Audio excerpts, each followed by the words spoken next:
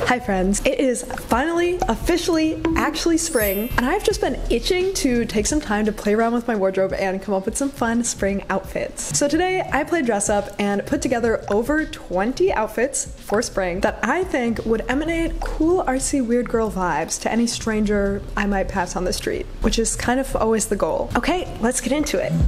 So for this video, I wanted to focus on styling the same pieces multiple ways because I find that sort of repetition to be a fun creative challenge, and I think it could be useful for you all too. Let me know what you all think of this sort of format in the comments. But the first piece we are styling is this black baby doll midi dress. So first I wanted to try layering something under this dress, and I thought my oversized collar blouse was a really fun contrast. However, it is giving a slightly more old-timey fall Salem witch trials vibe on its own, so to make it more relaxed and springy, I added my colorful little butterfly hair clips. I am so into adding these to everything right now. They just make every look more fun. And then we have these fisherman sandals and green tote for some earthy colors and super relaxed touches that make this long dress and big collar look a little more playful.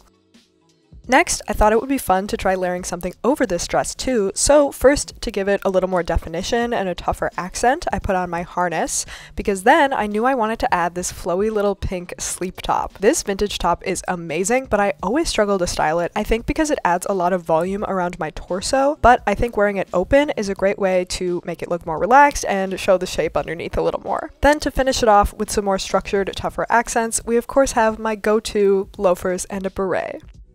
Finally, for my third look with this dress, I wanted to layer it with a skirt, one of my favorite looks, so I put this black and white midi skirt on top with the dress perfectly peeking out at the bottom, and since this is already kind of a dramatic combo, I thought why not go all out with my big poofy sleeve sheer blouse layered on top. I also have white sandals to keep it light and complete this very neutral yet maximalist, sort of ethereal spring look. Oh, and for one more bonus look, I also thought this would be cute with my green house coat thrown over the top, so I tried that in place of the sheer blouse, and I think it creates a really fun, casual look. I am 100% in favor of house coats as fashion. So like I said, I struggle with this pink vintage sleep top, so I wanted to challenge myself to style that piece into a couple outfits next. We already did the first one with that black dress, but then I wanted to try it over a button-up, so I went with my purple paisley one with a black midi skirt. I tried to make it work with a fun little bag and my puffy headband, but honestly I thought I was going to have to chalk this one up as a failed attempt. The silhouette of the two tops together just wasn't working for me, but then I decided to play around with it a little more, roll up the sleeves of the button-up, and tie the pink top in the front, and suddenly the two tops looked so much more natural together. The silhouettes became way more similar in a way that looked very harmonious to me, and now I'm super into this. For my last outfit with this top, I realized I had never tried layering it under something, so I put my trusty favorite brown suede vest on top and instantly fell in love. I cannot believe I had never thought of this before. On the bottom, I switched to white pants and sandals for a very bright and fresh spring look, and then just to add a little more color and character, this outfit was just calling for my fish bag and this fabulous straw hat on top for such a cute, whimsical vibe. This is honestly one of my favorite new combos I came up with in this video. I can't wait to wear this.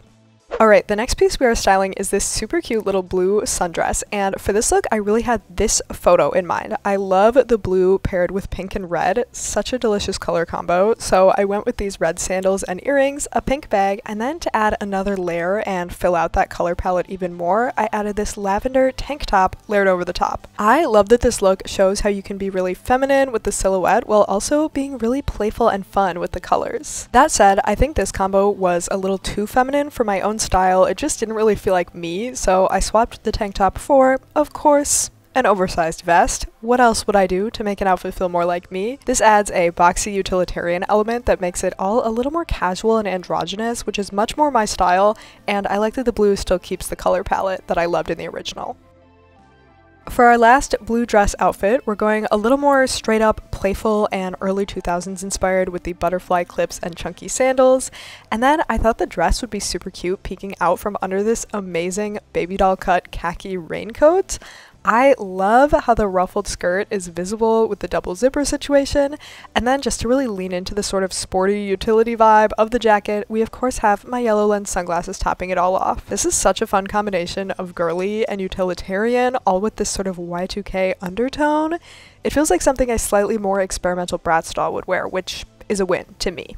Alright, the next piece we are focusing The next piece we are focusing on is the flannel. The flannel has definitely been neglected in recent fashion years. It was just such a 2010s staple, but I have been rediscovering the value of my old favorites recently. So I'm gonna show you how I would style them for 2023. Also, I feel like whenever I think I have a unique idea in fashion, I'm never the only one. So based on that alone, I feel like flannels are gonna make a comeback soon. So for my first flannel look, I'm taking this oversized one and just styling it as a very large shirt, but I'm sort of half tucking it into my black midi skirt on one side so it doesn't completely swallow me. For shoes, I went with my lug sole loafers to match the sort of grungy 90s energy this outfit was giving, and then I thought it would be fun to combine that with some more fun, playful 90s inspired elements like the butterfly clips and chunky sort of choker necklace. Finally, I topped it off with these chunky purple earrings and a sling bag to match the shirt and create a very effortlessly funky and cool energy.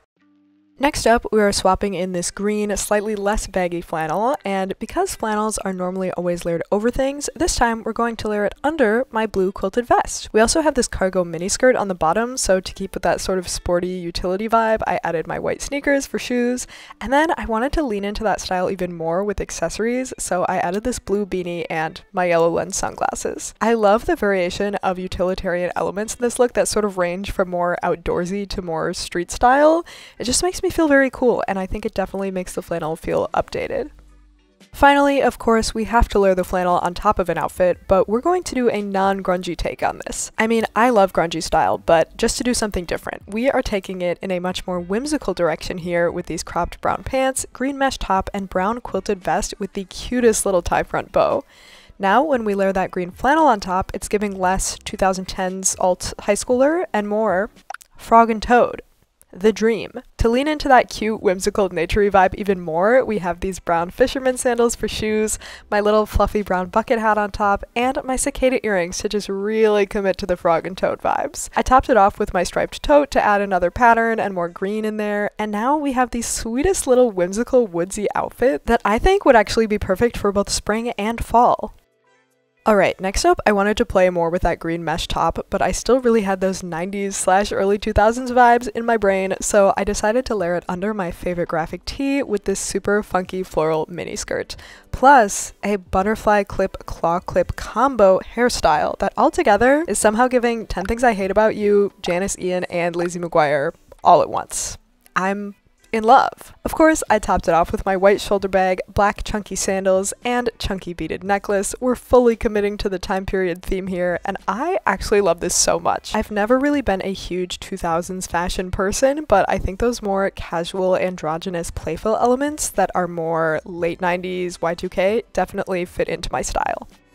Okay, so I was going to use this green mesh top one more time to transition to our next piece, this blue vintage 80s dress I recently thrift flipped, but I'm going to tell you right now, I did end up removing the green mesh top by the end of this outfit. My goal with this outfit was to casualify this very extra dress, and my wonderful friend Kathleen just made a great video about this on her channel, Kathleen Illustrated, about how to dress down your dressy pieces, so we're gonna follow her methods for this outfit. I will also link that video right here if you want to check it out. Her first suggestion was using your hair and your shoes to dress down something formal in the middle, so I went in strong by layering some fun yellow socks with some fun patterned sheer socks over them, which kind of covers up the yellow on camera, but you could see it in real life. Then for shoes, I went with my loafers again. I like how the chunkiness is casual, but they're still polished enough to not look totally dissonant. It was at this point that I removed the green top. It just didn't fit with the color palette, but then to make my hair casual too, I added this little bandana, which does match the color palette with the pink, yellow, and blue of the socks and the dress. Finally, I wanted to add some other layer just to make it more of an outfit and again make it more casual, so I threw on this gray sort of tunic sweater vest, which I think actually looks super cool with this dress. I don't know if it quite works with the socks and hair we already have here, but it was really fun to play around with and definitely gave me some more ideas for future styling. I didn't want to try to do too much with this dress, but I did decide to go for one more look, specifically because I really wanted to try styling it like this outfit from Jasmine Rogers, that curly top on Instagram, because tucking in the bubble hem dress in the front and wearing it as a top, brilliant, genius. I'm obsessed. I had to try it. So my first step was putting on this black midi skirt again and tucking the dress into it in the front, and I'm already so obsessed with this. I love it so much. Jasmine is literally a genius. Then I added my loafers again. They are my emotional support chunky shoes. And then just to really embrace the color of the inspo outfit, I added this funky colorful pattern tank top on top, which I absolutely love with this. I don't know where I'm wearing this outfit, but I'm super into it. I'm definitely still not totally confident in my ability to style this dress, but this was really fun and I'm excited to try to do more with it in the future. So let me know if you guys want to see me try to do more looks with this piece. Okay, now we are toning it back down with this super simple black button-up shirt dress. I love how versatile this type of dress is, so I wanted to style it in a few different ways. For my first outfit, I was very inspired by this Pinterest photo because I have that knit tunic vest from earlier, but I had never thought of layering it over this dress, so that was my first step. Then I added my white sneakers on the bottom for that casual street style vibe, and of course I had to add in a little color and some accessories, so I threw on my green striped tote bag and a green baseball cap to match and reiterate that super casual vibe. I have to say, I don't know if this layering combo creates my favorite silhouette of all time. I think the longer look in the photo is much smoother looking, but I did feel very cool in this outfit, and I'm definitely going to try layering more other pieces over this dress now. For the next look with this dress, we're layering pants under it and then wearing it half open, which is one of my favorite styling combos for button-up dresses. Next, I'm adding another sleeveless button-up dress over the top, worn open as sort of a long vest, and I honestly already love this look. I would 100% wear this as is. But just to add some more fun details, I also threw on some patterned socks, my fisherman sandals. I love how these sandals look with socks. And I added this colorful scarf and my yellow lens sunglasses because I apparently cannot resist adding them to every outfit. For our last button-up dress outfit, we're styling it open as a jacket over a graphic tee and this fabulous floral midi skirt. To keep it casual, I just went with white sneakers on the bottom, and then for the bag, I was torn between this amazing little fortune cookie bag, which is a little more whimsical, and this white leather shoulder bag, which feels more like casual cool girl vibes. I think realistically, I'm more likely to wear the second one, but let me know which you prefer in the comments.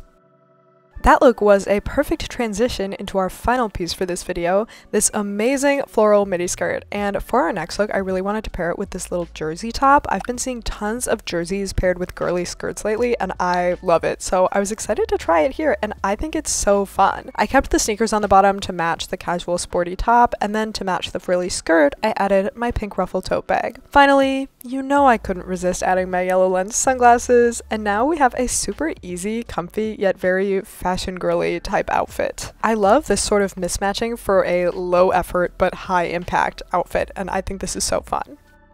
I also thought this skirt would be amazing with this green stripe button up on top, truly the ultimate spring vibe, especially with the hair clips to add an extra playful element. But for the final look, I wanted to show you how I would style it like the vibe and feeling of spring when the weather is still not yet spring. You know, I know it's still cold for a lot of us. So we are just layering this outfit we have with a funky graphic sweater on top. I embroidered this one myself, but any fun colored or graphic sweater would be great with this. And then on top, we're adding a spring classic, this oversized trench coat. Then I just topped it off with this little white bag, and voila! So fun, but still so cozy. I really love this outfit. I need to leave my house more so I can wear this somewhere. Please tell me in the comments what you thought of this video format. Do we like it? Would we prefer more variation? I also have a whole little playlist of other cool artsy weird girl outfits videos that you can watch right here if you are interested. Oh, and I heard if you do watch another video, leave a comment and subscribe. You will suddenly be struck with a multitude of ways to style that one piece in your wardrobe that you always struggle with.